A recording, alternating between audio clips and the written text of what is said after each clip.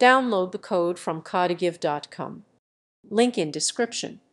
Module 4 of the eduskills edunet course focuses on setting up a web page using HTML, emphasizing the fundamentals of web development.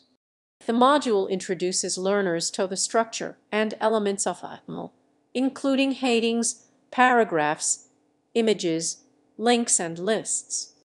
It covers best practices for organizing content effectively and ensuring accessibility for users.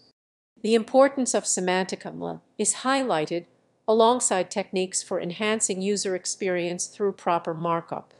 Additionally, the module discusses how to integrate multimedia elements and basic styling to create visually appealing web pages. Learners are encouraged to experiment with various HTML tags and attributes to understand their functionalities.